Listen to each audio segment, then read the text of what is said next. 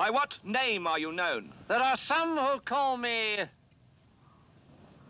Tim. Welcome to another episode of Timmy Talks, the channel where we talk old school magic. And today we have another game for you from the Uthden Troll Cup in Leeuwarden, the Netherlands. I believe this is game number 3.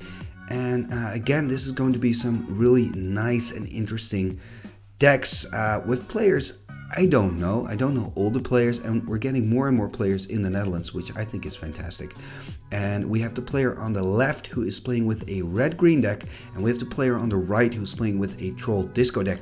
Now, before we're going to the actual games, I'm just going to show you a possible starting hand of both of these decks and kind of discuss their tactics. So do a little bit of deck tech. Now, if you'd like to go straight to the games, you probably know what I'm already going to tell you. You can look in the description below and you can click on a link and it will take you straight to game number 1. But before that, like I said, I am going to look at both of these decks and starting with the red-green build. The first deck that I would like to take a look at with you is the red-green deck. So this is a sample hand of the red-green deck, and what we can see is that obviously he's playing with Taiga, he's also playing with City of Brass, and what I really like about this deck is that he's playing with Curd Ape. So I mean, it's one of my favorite creatures.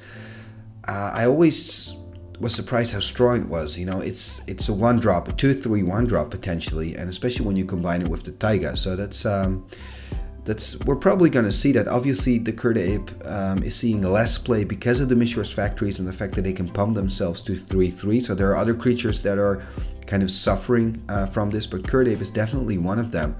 After the Curd Ape, we see the Urnum Djinn. We see a lot of Urnum Djinns at this tournament, and it's not a surprise because it's a crazy strong creature. 1 green and 3 makes it easy to use in most decks if you only just play a little bit of green, and it gives you that 4/5, and especially that 5 toughness is really hard to play against because a lot of players are playing with 4/4 creatures, and then it's just difficult to kind of get rid of that Urnum Djinn. And after that, we see a City of Brass. That kind of makes sense because he's also splashing into 2 black cards, Demonic Tutor and Mind Twist, so City of Brass can help him to cast those cards.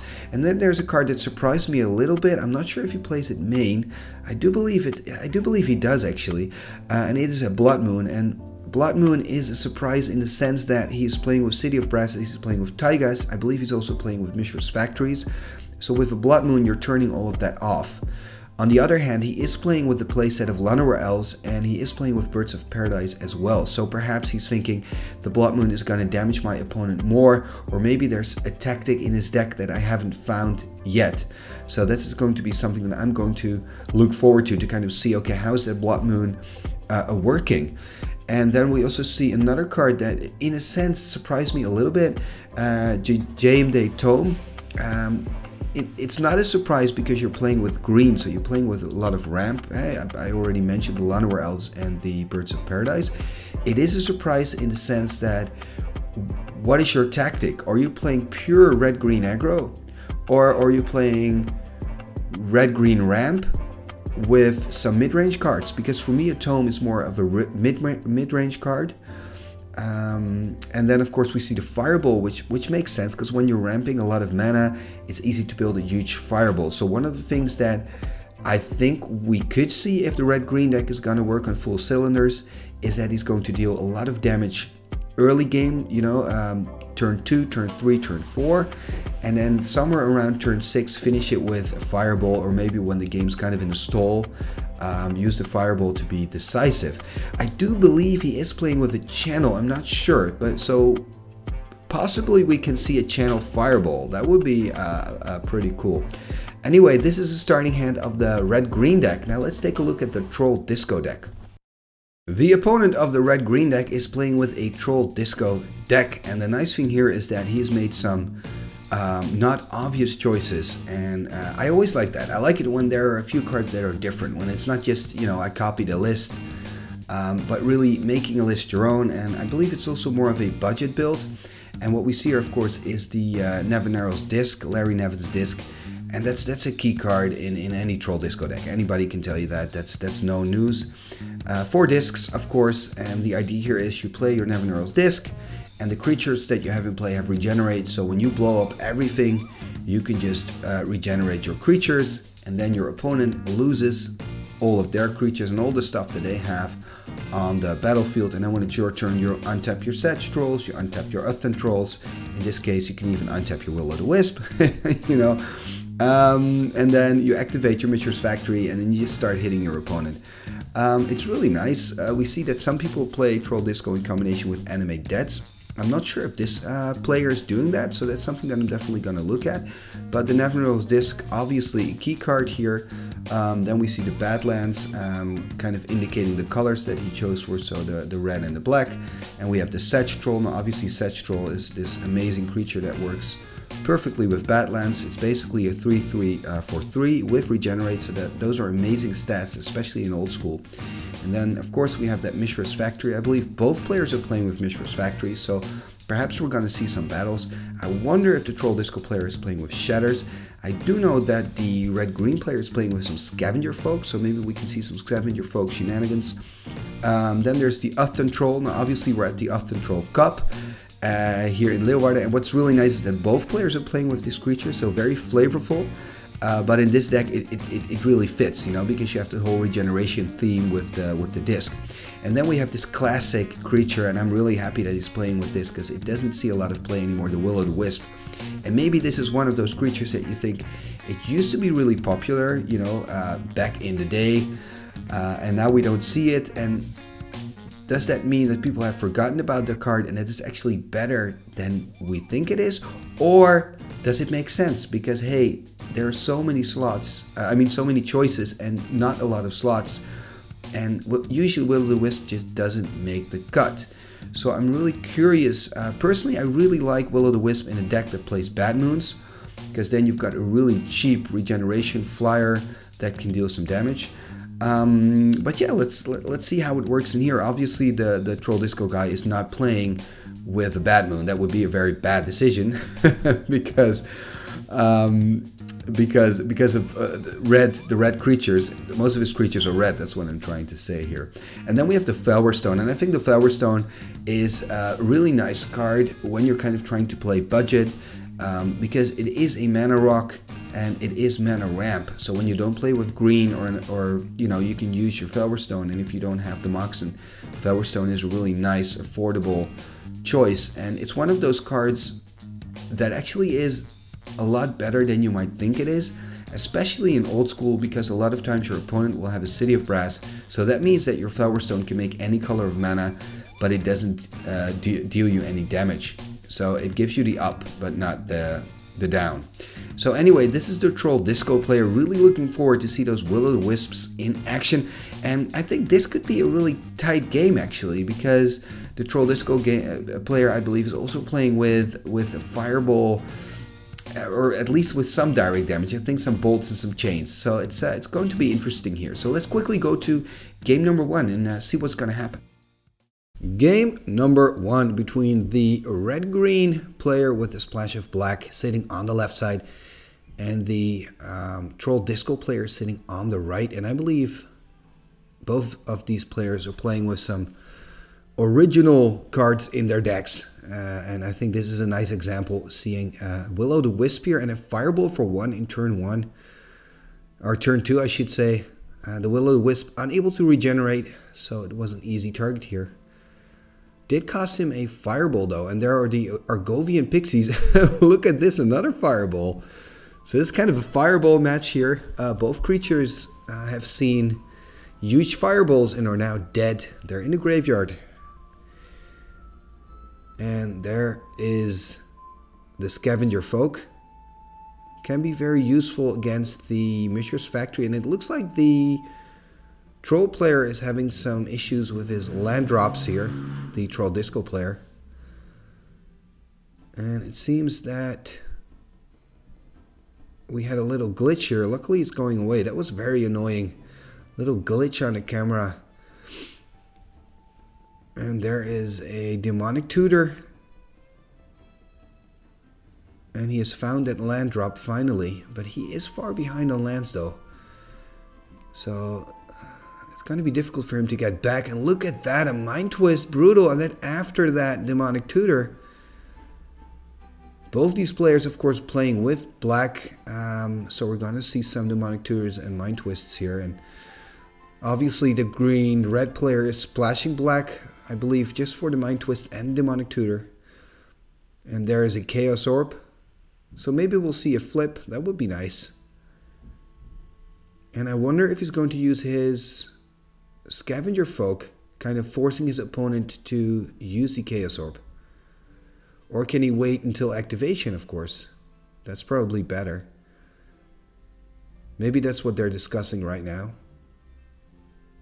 So that would then be the better option. So there's an attack here by the scavenger folk, it seems. And an attack by the 2/2 Mishra's Factory to deal some damage here. It's the first damage of this game.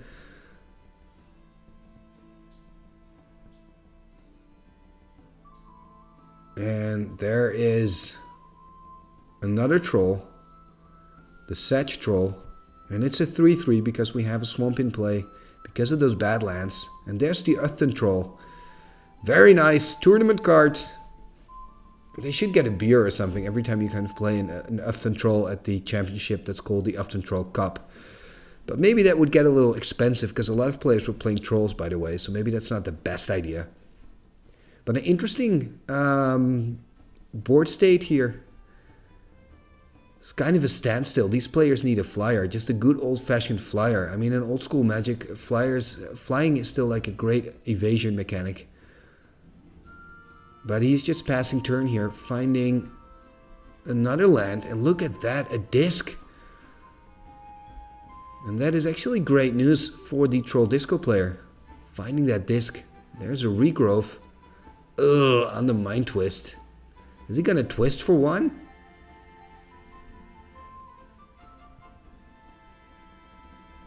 And taking care of the disc now with the scavenger folk. Passing turn. So he has that mind twist in hand. Kind of like a... It's not really nice playing against a player when you know that he still has a mind twist in hand. It's kind of this pressure. And I see a bad moon there.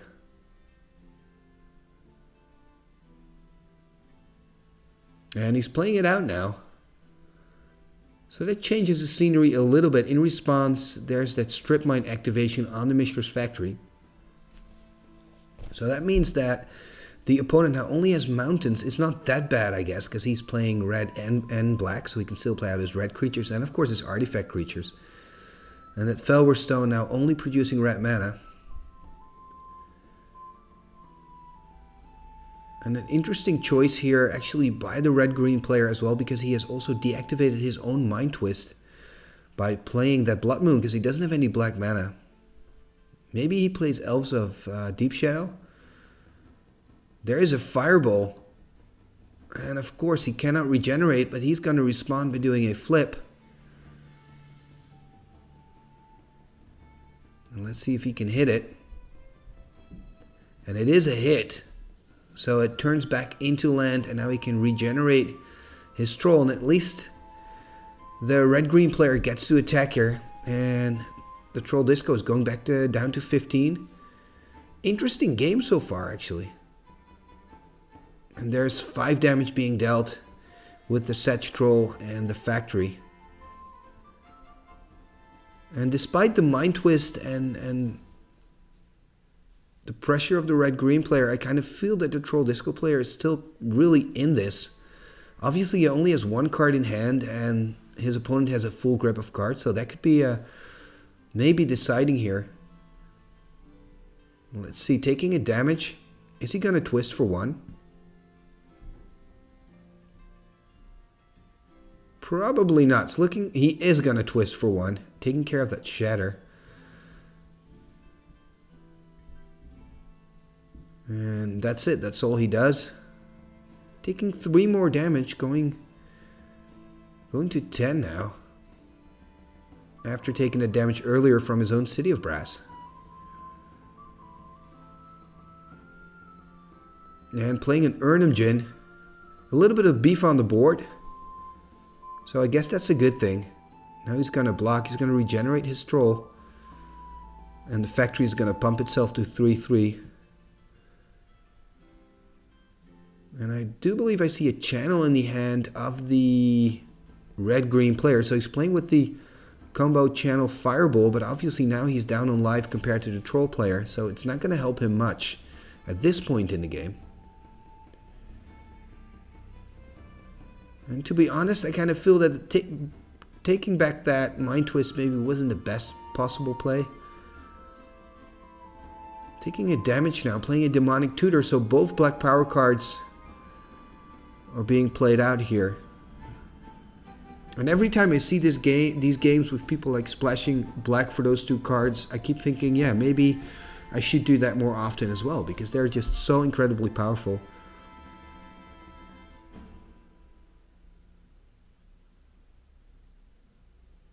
And it looks like, okay, so he's now going to shuffle again. I wanted to say it looks like he's not sure what he wants to pick, as he kept going on after that pick. Sometimes I do that as well. Sometimes when I tutor, I kind of put the top 3 cards on the back to see what I want to get and then make a final decision. But I guess in this case he knew what he wanted to get. And he's passing turn now again. Playing the maze. Using the maze, I should say, on the Sedge Troll. Drawing a card here. And playing a disc. Oh, he's also playing with discs. Interesting. We've got a little bit of a disc standoff then. Oh, and look at that! 9 damage and that's it. That's game. Oh, that came out of nowhere. He was saving up those in his hand. Wow. This is really unexpected. You get Mind Twisted twice and you still win the game. My hat off to you, sir, player on the right. Let's give them some time to sideboard and we'll see them back in game number 2. Game number 2 is about to begin. And that was a surprise. That Troll Disco player. Was it a double chain and a single bolt? So I guess they always say, you know, when you're playing against direct damage, and I guess they're both playing with it, so it's okay. But then you always have to think, okay, I'm going below 3, I have to be careful. Now when you're playing old school, you also have Side Blast. So when you're playing against blue, you have to think, okay, I don't want to go below 4, it's getting careful. But I mean 9, usually when you're on 9 life and your opponent, you know, only has, I think he only had 3 cards in hand. You don't think, oh, well, maybe he's going to play 2 chains and a bolt. But obviously it is a realistic risk. And I guess he's playing a lot of burn in his Troll Disco deck. Interesting. And maybe that's part of the tactic and the reason why he's playing the Will-O-the-Wisps. Just to kind of like play them to keep your opponent off and then building a huge fireball or drawing into your direct damage cards. That's of course a possibility. And I do feel it's a nice achievement if you've been Mind Twisted not once but even twice and you still win a game. That's got to be good for your confidence level here. And there's a Mishra's Factory now by the green-red player and a basic swamp. And attacking here for 2, going to 18. And there's the strip mine.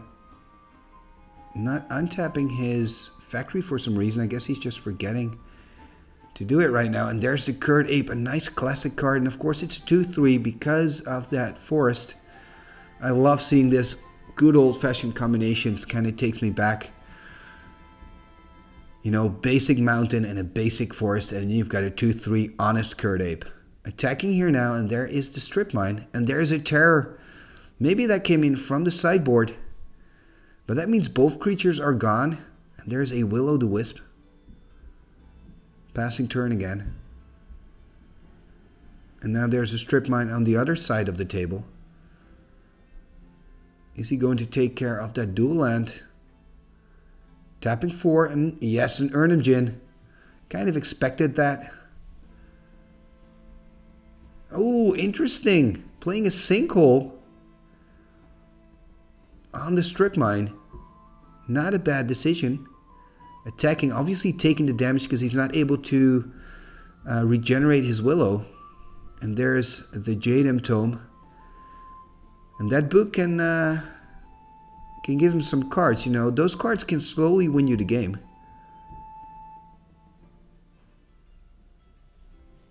Looking at his hand.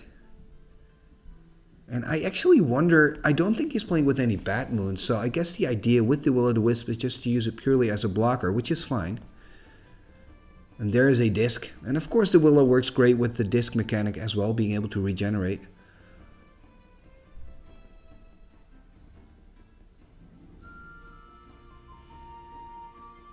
I do like to see Will-O-the-Wisp. I would like to see it more in games. It's such a beautiful card. It used to see a lot of play. And there's a Crumble. That means he's gaining 4 life. So he's going back to 16. And I wonder if that Crumble came from his sideboard. It wouldn't surprise me. And here's a double attack. So taking care. He just gained 4 lives, but he's losing 6. So he's going back to 10. That's pretty good. It's pretty good play here. It looks like the Troll Disco player is in a little bit of trouble. I mean, he has a disc in hand. If you look closely, you can see that. But if he plays it out, then he cannot regenerate his Willow anymore, and he has to take more damage again. Playing a Demonic Tutor, and what is he going to look up?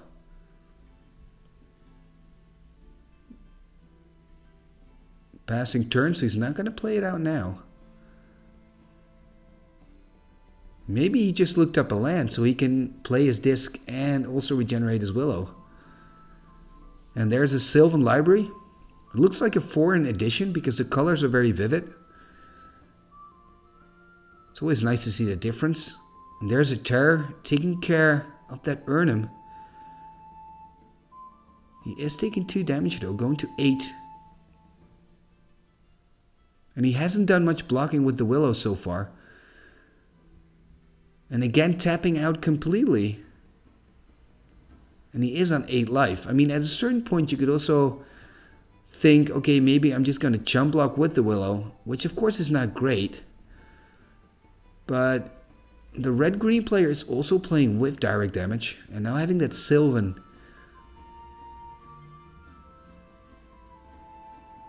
If he now can take care of the disc, I believe the game is kind of done, the second game. Okay, he's pulling a card with the book. It's kind of hard to see his life total because he's behind that box.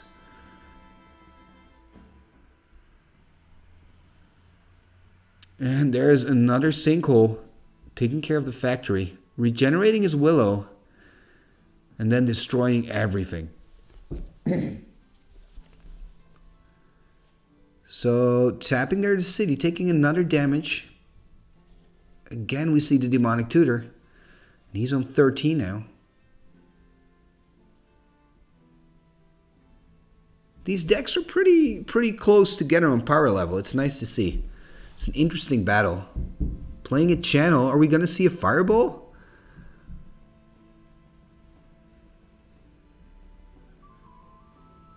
I'm curious. He is tapped out, so it's kind of safe to do now. Yeah, channel Fireball victory. Nice. And that was good timing as well, because he can like first play a bolt to kind of like stack it up. In response play a bolt, I should say, his opponent, because it was tapped out as well. It's always risky playing a channel Fireball, but in this case he was safe because all the mana were... Well, he was tapped out, so that's what I'm trying to say. Anyway, wow, seeing a channel Fireball win. That's been a while, and I think the first one here on the channel. So these players are going to shuffle up, and we'll see them back in game number 3. Game number 3, the decisive game here. I love it when we get to game 3. Exciting. And the Troll Disco player gets to start if he wants to. He gets to choose, I guess. Usually you choose to be on play. Playing a mountain passing turn. Forest into a Birds of Paradise. So some extra ramping here. And there's a terror, quick terror. End of Birds of Paradise. I was kind of hoping to see a lightning bolt, to be honest. Like Bolt the Bird. But it didn't happen. We didn't see a Bolt of the Bird. And it seems that the player on the left is a little bit distracted. Maybe ordering a beer or two. Who knows? Untapping now, drawing for turn. 。 . 。 . . . . . . . . . . . . . . . . . . . . . . . . . . . . . . . . . . . . . . . . . . . . . . . . . . . . . . . .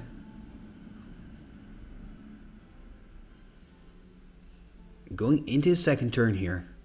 Full grip of cards, playing a strip mine, taking care of that Badlands, playing a Scavenger Folk. Second mountain here into a Soul Ring and the Uthden Troll. Nice, a black bordered one. It's hard for me to see what edition, but it's cool to see one here at the Uthden Troll Cup in Leeuwarden. And in the meantime, we also see the Scavenger Folk taking care of the Soul Ring. And here we have the big ape again, a 2-3 now because of the forests, the curd ape.